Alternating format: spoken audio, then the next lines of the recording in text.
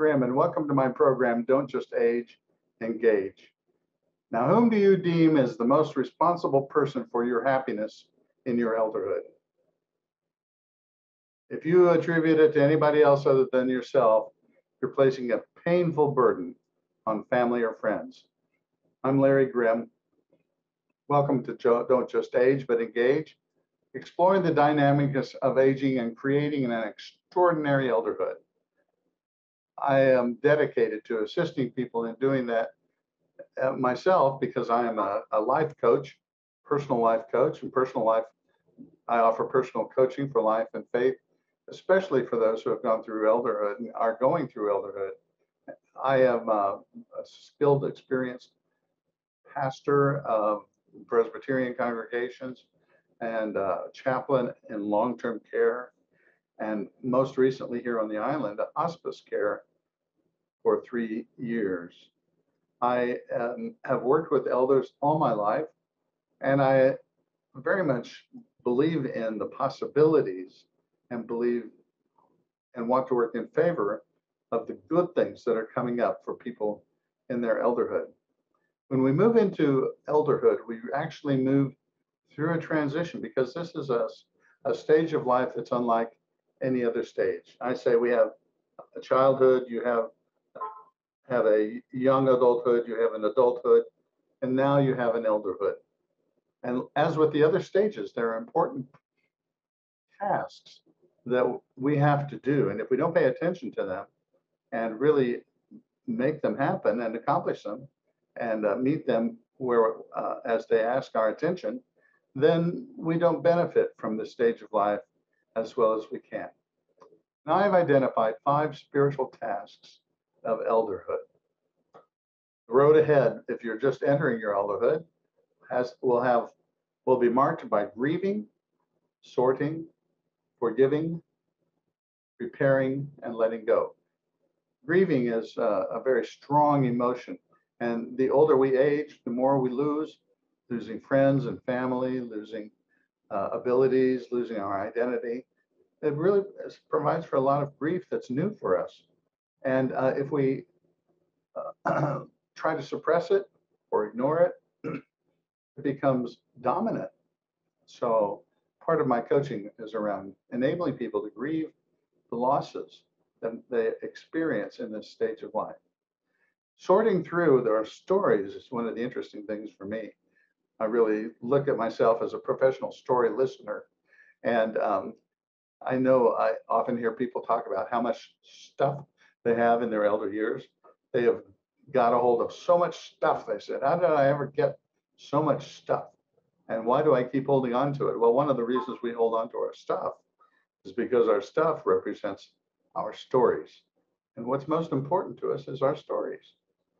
And so part of coaching is also sorting through those stories that enable you to know who you are, that help you celebrate who you are now, bring the past into the present, sorting out your stories. The third thing is forgiving, and I don't mean that there's an imperative to forgive, but what I mean is that we have a need to kind of clean the slate, clear the conscience, to extend forgiveness. Now that may not result in reconciliation with someone where there's been a broken relationship. Reconciliation requires at least 2 people want to come back together and rebuild. But we can forgive unilaterally. We can forgive others and we can forgive ourselves and set ourselves free and set them free from any obligation towards us. Forgiving, then preparing, so much to do to prepare. And I'd like to touch on that today. Preparations for our external life, preparations for our expectations internally. What do we expect on the other side of our dying? What do we expect we will encounter, which oftentimes has to do with our religious background. And then finally, letting go. There's nothing quite as prominent to our lives as letting go and the elderhood. And we learn how to let go all through our lives, but it's finally the let go at the last of our dying process that oftentimes becomes most challenging, most difficult. We can prepare for those. So each of these 5 spiritual tasks asks for our attention. And if we are responsible adults, we'll take care of that and we'll look into those. I called it stewardship of my life. Now, stewardship's an interesting word. We use it a lot. Stewardship of our resources, stewardship of our finances, placing finances where we hope they will do the best for the common good of humanity. We think of stewardship in terms of the earth, how we use the resources of the earth.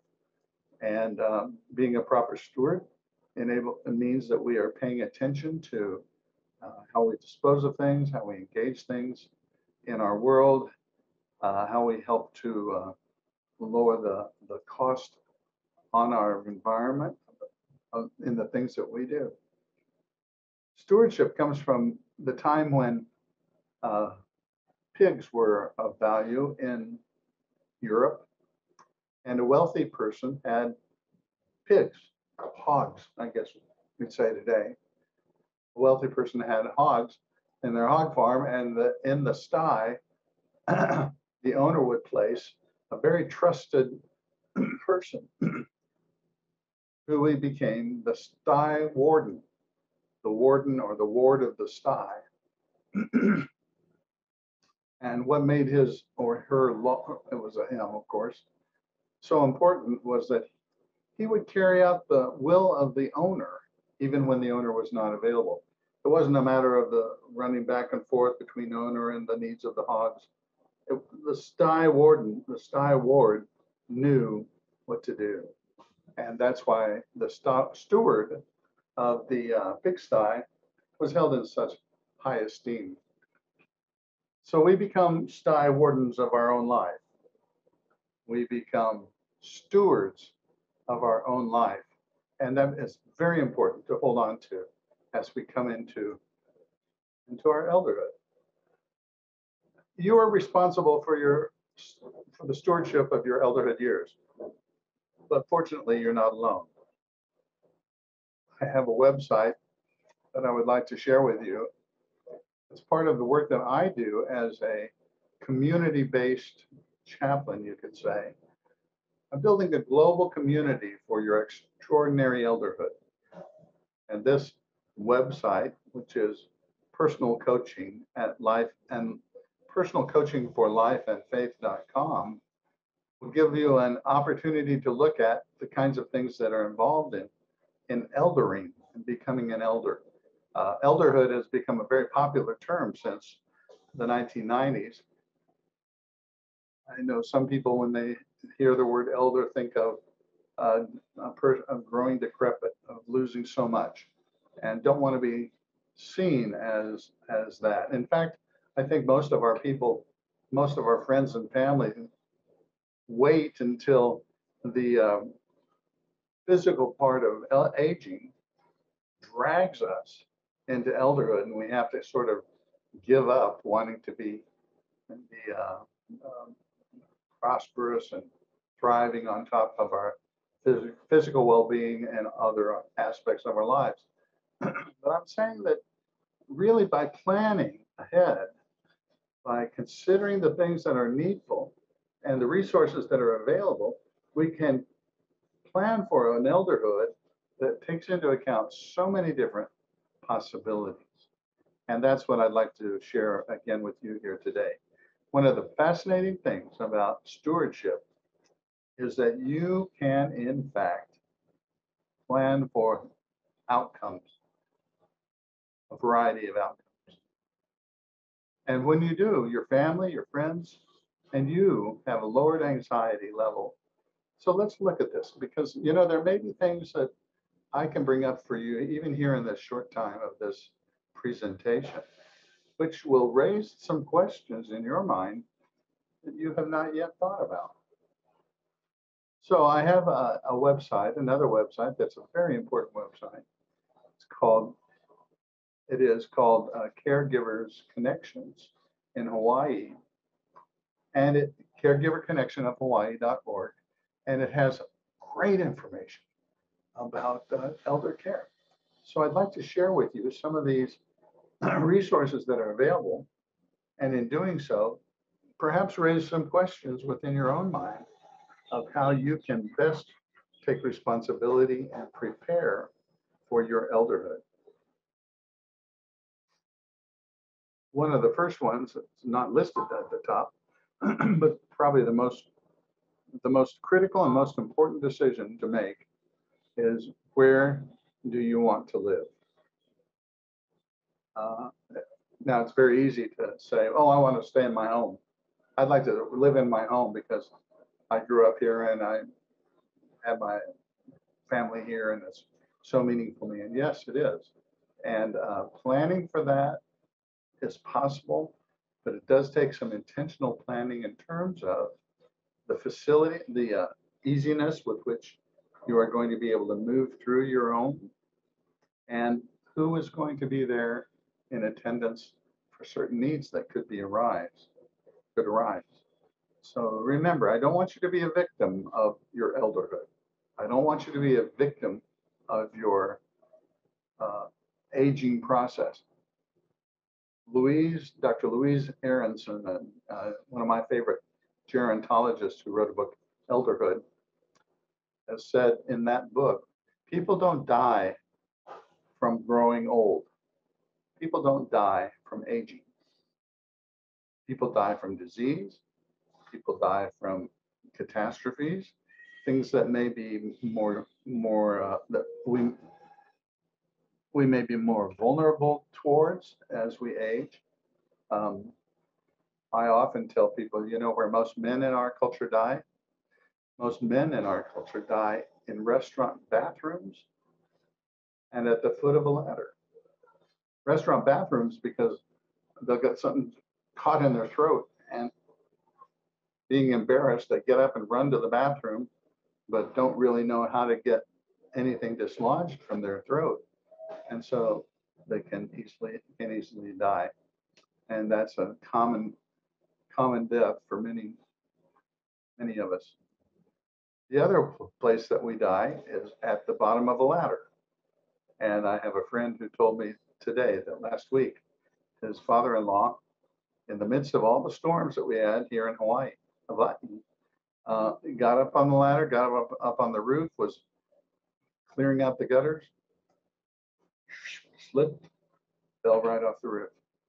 Fortunately, he was not hurt. But it's very often because of our stubbornness at letting go, stubbornness at realizing that we have lost some capacities due to our aging process, that we put ourselves in precarious and vulnerable positions physically. So it is true that we can plan for our life and our aging in our home with the help of others who will be there with us. You may want to consider uh, who would be your caregiver. Would it be a spouse? Would it be a hired in-home care person? Would it be a professional, um, all kinds of professional caregiver? These are things that are very important to consider. And how are you going to change the facility of your home? Take out steps, move walls, put up handles so that you can navigate through the house without any problem.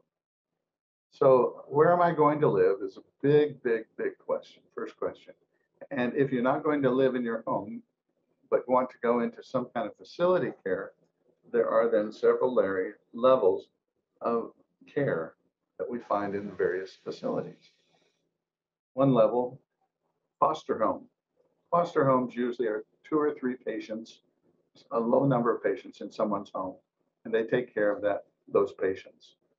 And you can find foster homes all over Honolulu with dedicated, wonderful people who want to care for aging parents or aging family or aging friends. Next is an established care home, which uh, is licensed by the state, overseen by the state, which will have more people, more patients, 5 or 6 patients, but not a huge amount. And they usually have established criteria that they have to have fulfilled by each patient. So they don't do the full range of care, but they do a certain kind of care that they can handle within their own home facility. Beyond that, we move into true facilities like assisted living care. Again, parameters have to be met. All capabilities, life skills, certain set of life skills have to be met. And then the assisted living will help with those that can't be met. For instance, will the patient be able to toilet themselves? Will they be able to feed themselves? Will they be able to take medication? Or are these the things that assisted living assistance is needed in the caregiver? So you can explore this now when you don't have any pressures, any worries. It's an opportunity now to look at what's available, to get to know these facilities. After beyond assisted living moves to nursing care, specialized nursing care, and then often beyond that to memory care. I was chaplain in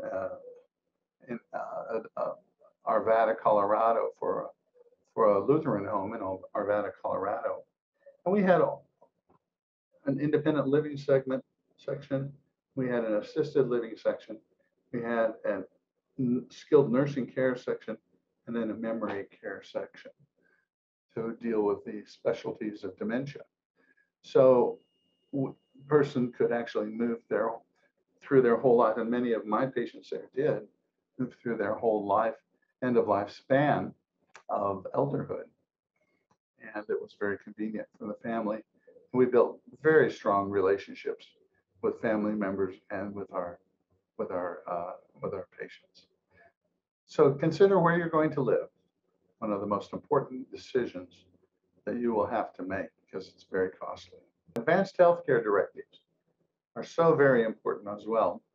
Advanced healthcare directive and PULSE forms are available online in several different manners. So important because we can go through a catastrophic event in your elderhood and not be able to make decisions on your own, or not be able to be consulted about decisions that need to be made about your health care at that point. And so if you map it out, so to speak, with the help of advanced directives, your family can always turn to those and say to the physician, this is what my father, this is what my mother wanted, and follow your will and your wish. There's a document called 5 Wishes, which I personally like a lot. There are also documents here available in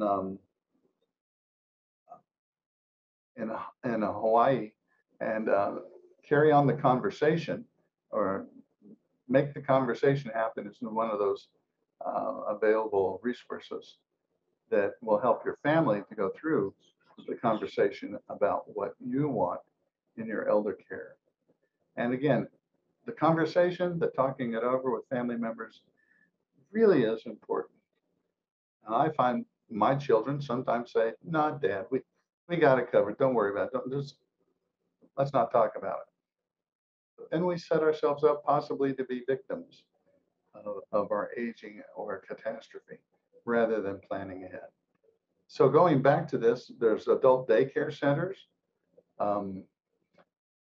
case management agencies. Both of those come to mind today because I came across a young man who was today online was talking about how he was a primary caregiver for a relative, had been for 3 years, and the relative has progressively gotten aggressive and fights with him and with anybody who comes in to help.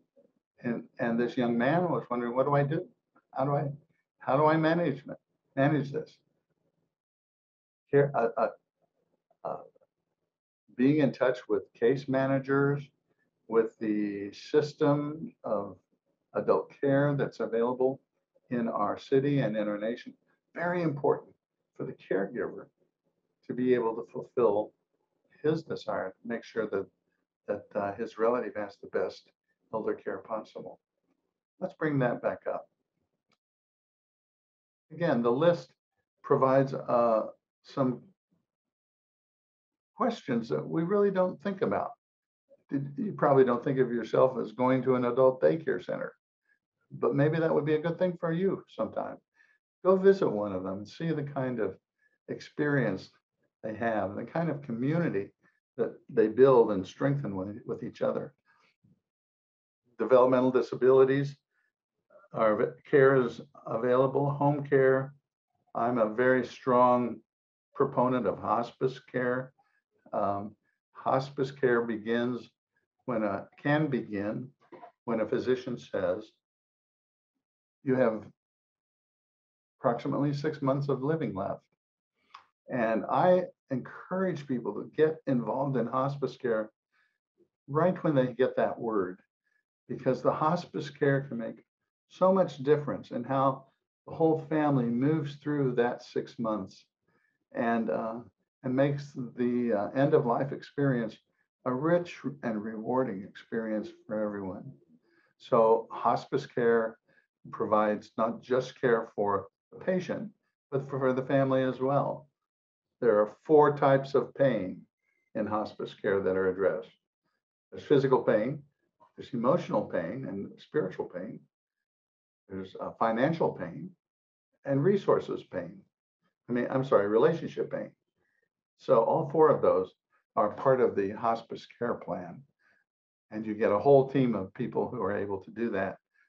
Nurses and physicians, social workers, spiritual care counselors.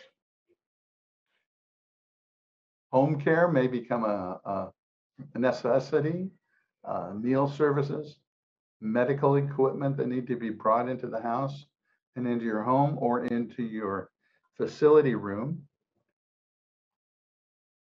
And palliative care is a new and important service.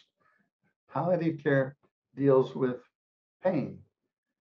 Palliative means that we're working to cover the pain, to minimize the pain. And how often do we hear people say, when they talk about their dying, what do you want when you die? What do you want to have happen? Because they'd like not to be alone and they'd like not to be in pain. And so palliative care can be an important dimension to that, in which medical assistance is brought to bear in covering the pain. In Hawaii, have the opportunity to enlist medical aid in dying if we desire. Medical aid in dying, MAID, or the actual law that was passed was entitled Our Care, Our Choice. And it gives an option for ending my life or ending my life with medical assistance. The requirements that are set out by the legislature are pretty strict and very important to follow, have to do with physician acknowledgement and psychological acknowledgement of well-being. Senior centers provide opportunities. Again, there's a Kapuna Power program that I've seen on TV, and you have probably as well. Support groups for caregivers, all kinds of support groups, Alzheimer's support groups, Parkinson's support groups. Caregivers desperately, I think, need to have the support of and the wisdom of families who have gone through some of the same things that they too are going through. Veteran services here on the island are abundant, and you can get help with what are the Medicare, Medicaid, and supplemental income, SSI, supplemental income that's available from the federal agency. That pretty well covers the list. Again, it's a list that you can see on this wonderful website.